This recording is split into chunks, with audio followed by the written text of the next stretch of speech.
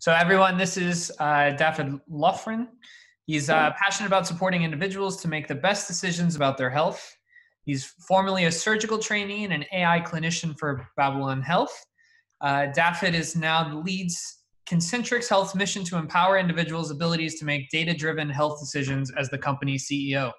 Thank you very much for joining us today. Dafydd, I'm going to turn it over to you. Great. So can I, just before I kind of dive into things, maybe from one of you guys, do we have some context of kind of who's in the virtual room, what's the group, and then I can pitch what I'm saying accordingly.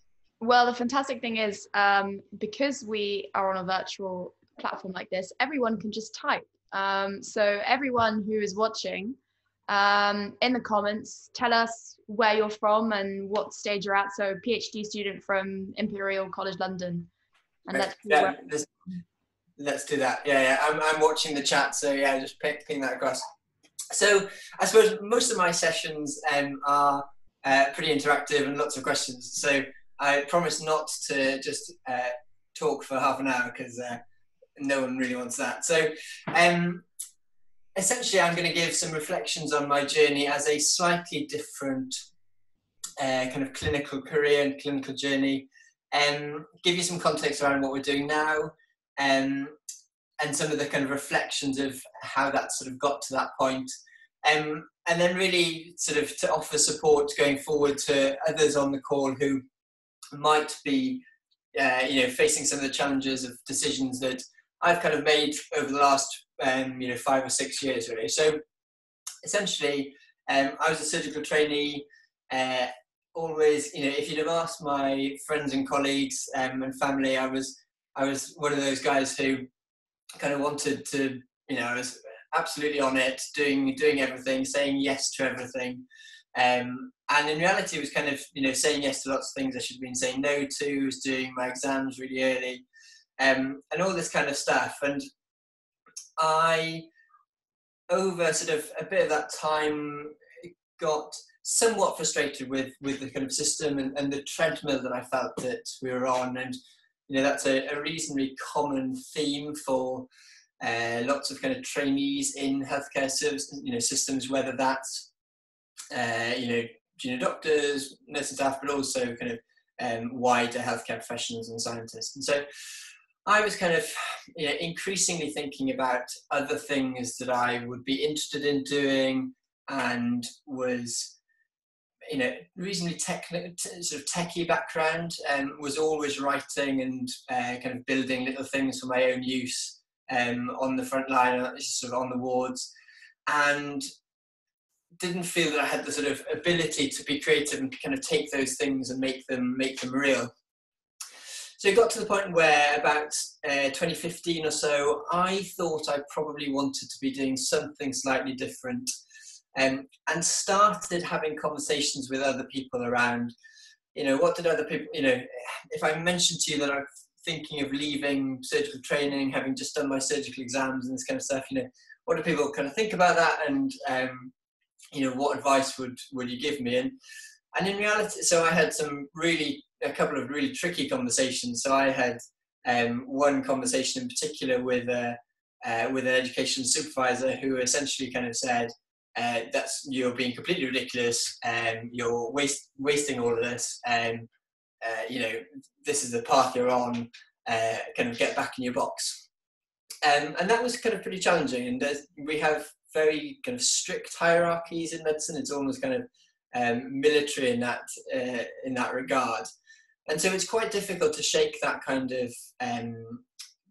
of feedback off. But I had started getting involved in a kind of a group of people across the UK who are now kind of called the clinical entrepreneurs, and that was kind of formalised through the NHS. But at the time, it was just a kind of group of what we kind of thought we were kind of slight oddballs, but we had these ideas about things that we could be doing and things that we could be doing in tech to help, and all these things ideas we had, or things that we were building, and we'd kind of love to be able to use them on the front line, but didn't really have the opportunity or the kind of creative space to make those happen. But that group certainly gave me some support in making some in making some, in inverted commas, brave decisions. There were certainly decisions that most people around me in kind of Southeast Wales and in surgical training field thought I was being a bit crazy. So I essentially wanted to step out and do something in a kind of, in a health technology space. Didn't feel quite brave enough to do that in one step, to be fair. So I did a leadership fellowship for a year and was really, really fortunate. So that's a year when you have, you step out of training for a year, but are still within the NHS and are usually based around kind of a project, which is either national informatics or something, trying to deliver a project. And I was super, super lucky in that role that on the first Wednesday morning, I sat down with my new supervisor for that year, who, it was a completely different conversation to the conversation that I'd had with with a training program director, with an education supervisor previously, and basically kind of said, we're kind of interested to see what you come up with, the ideas that you have. It's really valuable to get fresh eyes and fresh perspectives on some of the challenges that we're facing as a health board. You're straight out of being, a frontline junior doctor, as it were. So we think that there could be a lot of value there. And really, I was given a huge amount of flexibility for that year to think about the things I want to be thinking about, play around with solutions and sort of prototypes and all this kind of stuff. And ended up doing some informatics work in kind of predicting how soon we should be seeing people from primary care to secondary care. And off the back of that, I ended up going to Babylon Health as an AI clinician, so looking at their kind of triage algorithms. Really, really interesting year. Some of you on the call will know about Babylon, often a very controversial company, but have certainly kind of pushed the boundaries in terms of digital health over the last few years, and are a kind of unicorn company in the UK. And one of the reflections on kind of making that step, so that was a step that I thought I wanted to do a year before, hadn't been quite brave enough to make that step in kind of one fell swoop. I sort of kind of stayed within the system, and then a year down the line, I almost didn't have to have those conversations with some of the guys in the surgical pathway because I'd been kind of slightly out of the system for a year, and felt a bit braver to go and do something different. But again, there's lots of challenges around that decision. So again, this was me much more formally kind of saying that I'm maybe not following this surgical training path, and it wasn't just going to be a year that I did something different. And that brought lots of questions and challenges, both I suppose from that perspective, it was lots of that was more around family decisions. So it was actually, based in Cardiff, pregnant wife, was going to London 4 days a week. And, that was quite different to being able to work in a hospital just around the corner.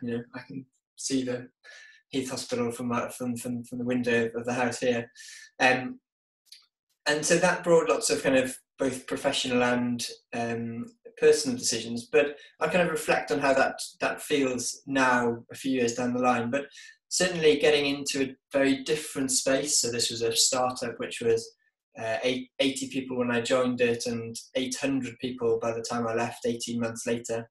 80 to 800. You can imagine the kind of challenges and everything that goes on in a company when it changes that quickly. And also just getting a feel of, well, actually, how do decisions get made in different scenarios and different spaces? So, this is a very commercial organisation, feels very different to kind of an NHS approach and a research approach, which were the kind of spaces that I had known. And as a clinician, that's a really, an interesting but often a challenging space to say, well, actually, do I feel comfortable with some of these differences? What are the good points from this element? What are the bits from NHS practice or research work that actually I think is really valuable to bring into that kind of startup kind of space.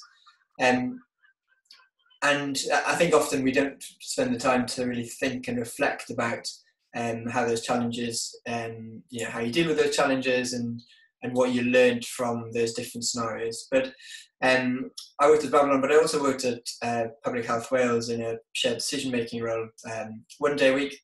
Quite a an interesting story in terms of kind of almost falling into an opportunity. So I had done some work around consent, which we'll sort of get to in terms of where that's ended up. But I'd done some work around consent when I was a junior doctor, so there's a kind of techie background, and always played around with bits and bobs. And one of them was a consent web app, essentially a resource that initially I built for my own use to guide my conversations around having a consent conversation with patients. And so I'd been in that space, and we'd published some stuff around, standardizing practice, and we'd done a little digital, e-form, but nothing really very much more than that. That was very much, when I was a junior doctor, this was kind of a bedroom project, nothing really more than that at the time. But actually, whilst I was at Babylon, Public Health were looking for someone to take over a role that had been a consultant role 1 day a week, guiding the kind of strategy around shared decision making. And essentially, someone came to me and said, "Dav, you've done some stuff in kind of consent and shared decision making.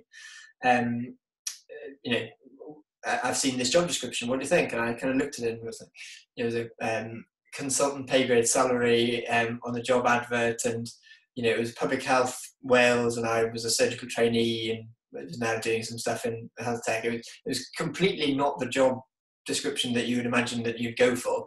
But I just kind of emailed and said, well, I don't know how many people will go for this job, because it's quite niche. I've done some stuff in the space. Maybe I could support the person who comes into this role, or something like that.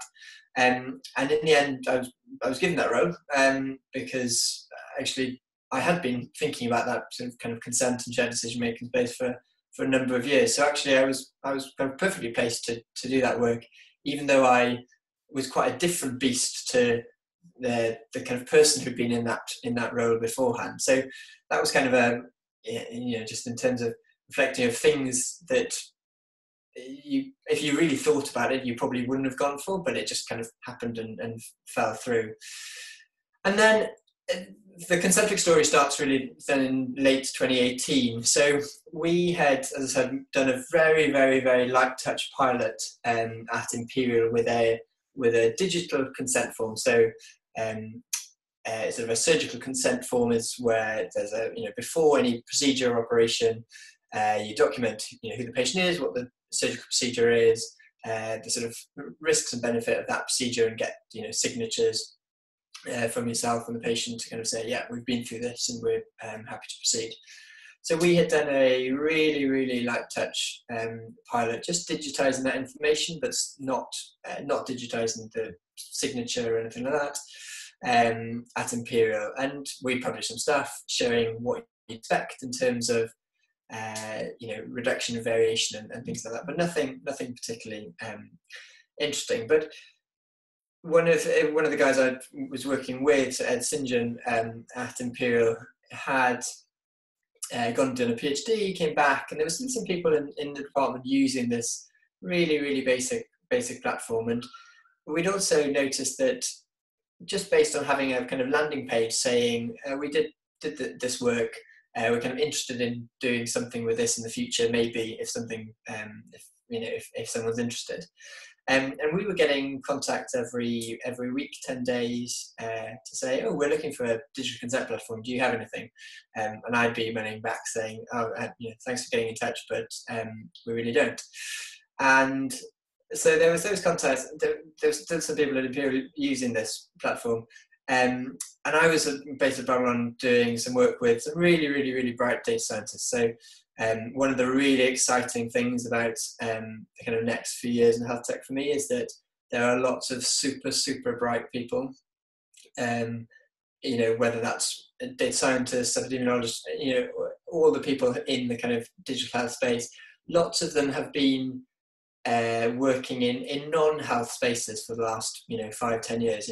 Lots of the amazing people I was working with at Babylon had been at Google, had been at Facebook, had been working in gamble tech and all this kind of stuff, and so many of them, there's a pull towards doing things in healthcare that really matter. And so for me, there's a real opportunity in terms of health tech to say, we can now, there is the opportunity to do some really interesting stuff in healthcare and health tech, beyond the kind of traditional informatics that healthcare, IT has been for the last decades.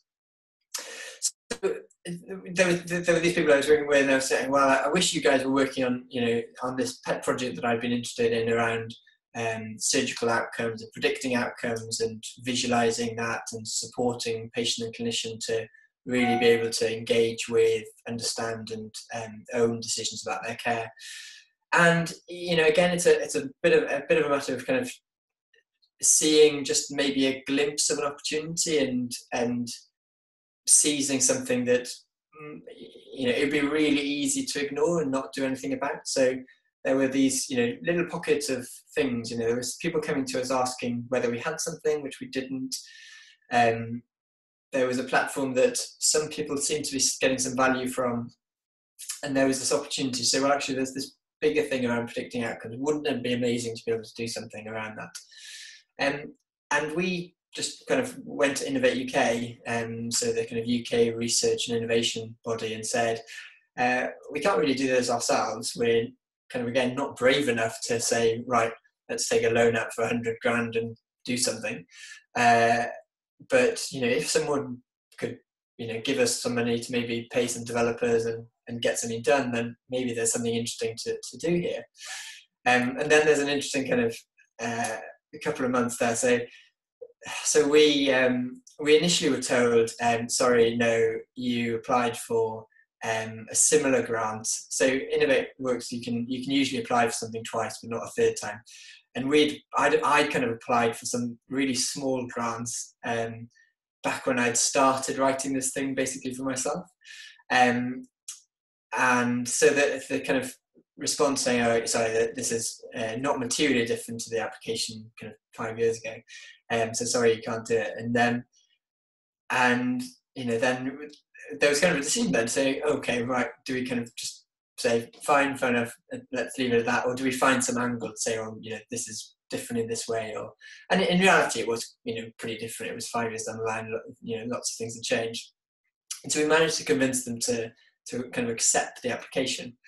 And then one random Friday evening in late 2018, we simply had an email to say, here's almost $500,000 to go and make this thing happen. So really to transform how we make decisions about our healthcare, to say, how do we drive towards shared data-driven decisions, initially around surgical care, but then kind of in the future, broader than that.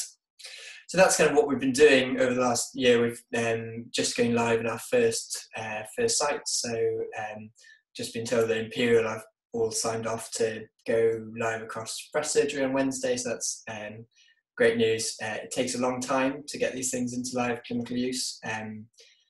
There's a huge amount of hurdles and barriers, and again, this is all about persistence. It would be super easy to give up along this path, and the reality is that kind of most do. But if you persevere, then things do happen eventually.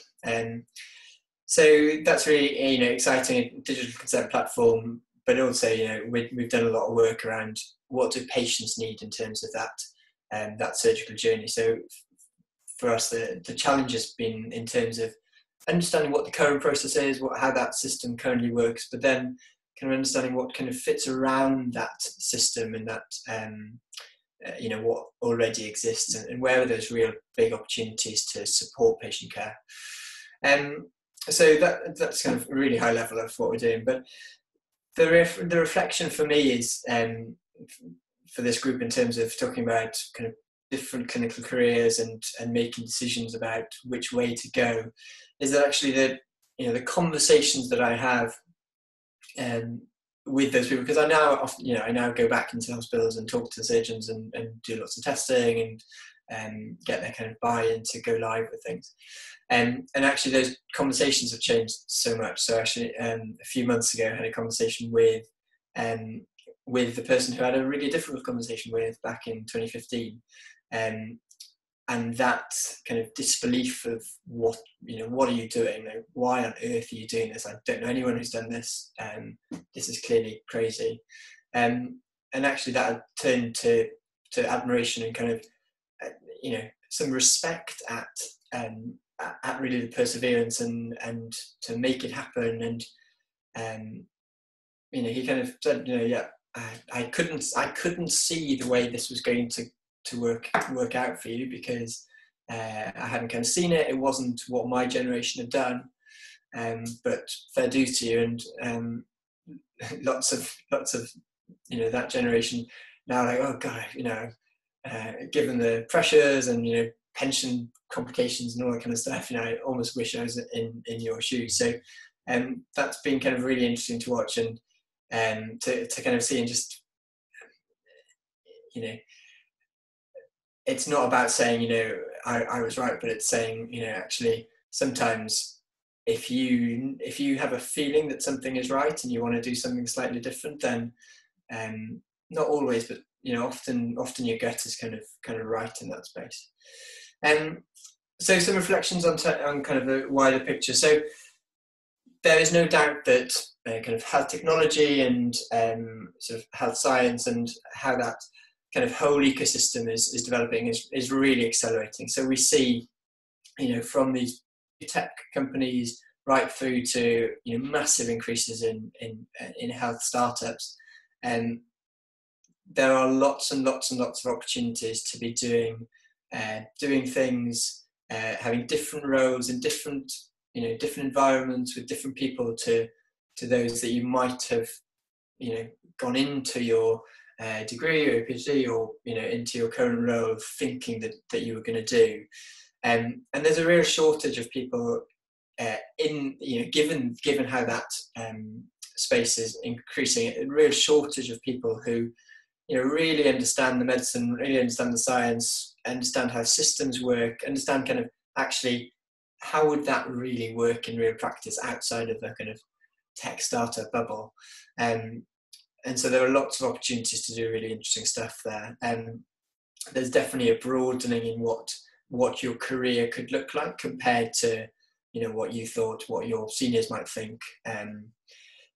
So I'm just seeing some questions.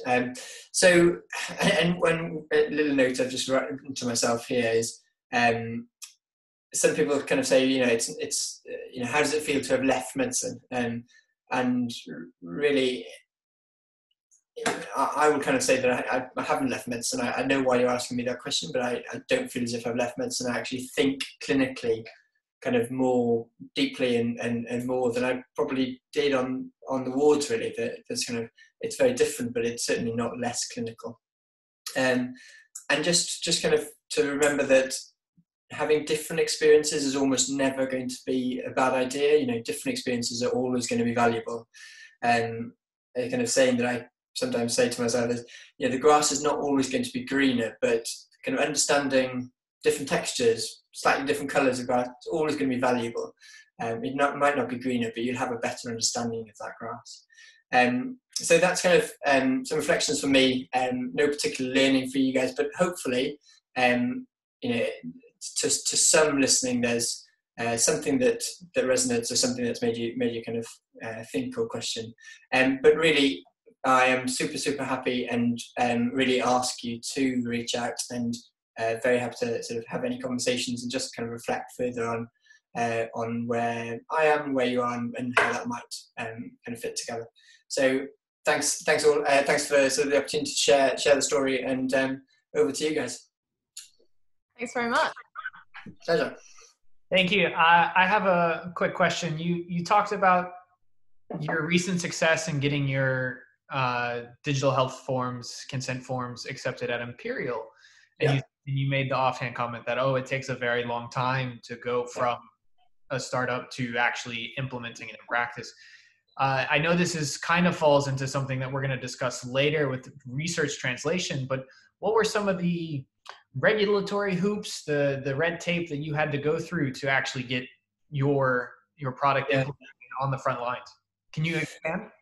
Yeah, so one of the big challenges for me for NHS systems is that these are big organisations, and if you compare, if you need to know something about Concentric, you can almost certainly come to me and I'll have a pretty good grasp of it, or at least I'll be able to kind of tap the person sitting next to me and I can get that answer very quickly.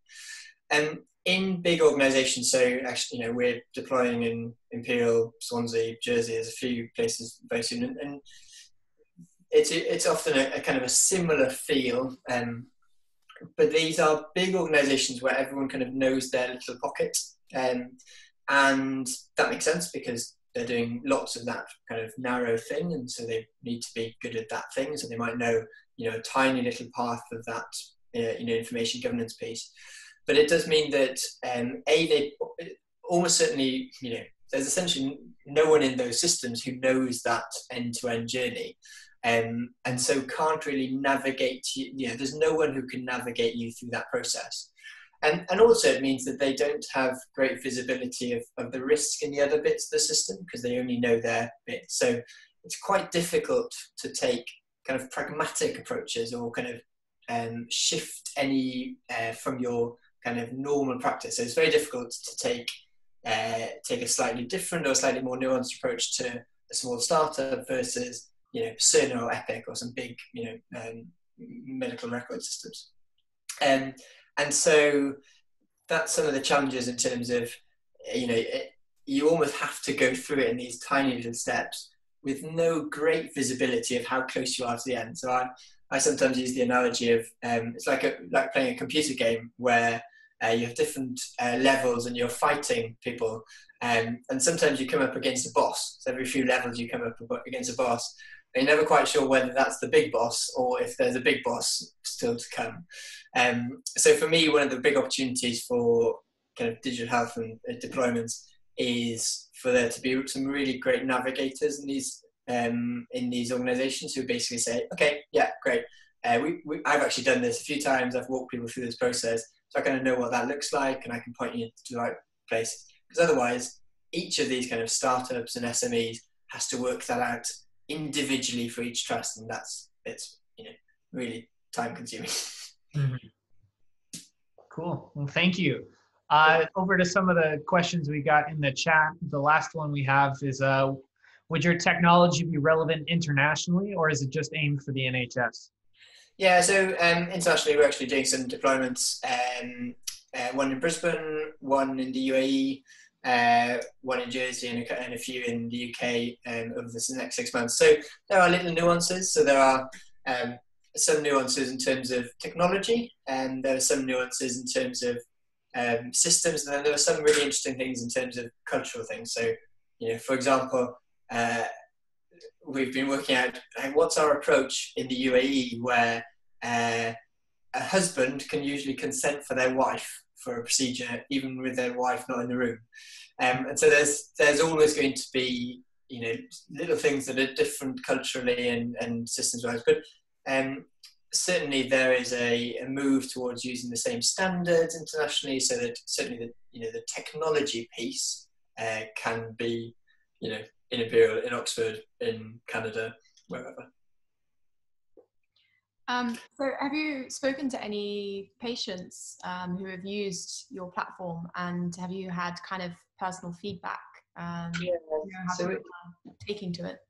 Yeah, so we've actually done quite a lot of patient feedback. So we see the opportunity for patients as a really big opportunity. So what I mean by that is that in a healthcare system, actually, when you show if you show Concentric to clinicians, and it's the same kind of story with lots of startups, is that the amount of change that you can kind of sell to clinicians is often quite small. Certainly if you've come from a commercial startup place where you really want to disrupt stuff. In healthcare, there's little steps are the way to go usually in terms of things that fit within the system. But then, so if you take our use case, actually, in terms of moving from a paper consent form to a digital consent form, what we're doing at Concentric is not hugely complex in that space. We're doing some e-consent stuff, and then there's a bit of a different view for having a conversation between clinician and patient, and even having that kind of shared view on a tablet is pushing the boundaries for lots of our clinicians, and there's certainly a generational piece there.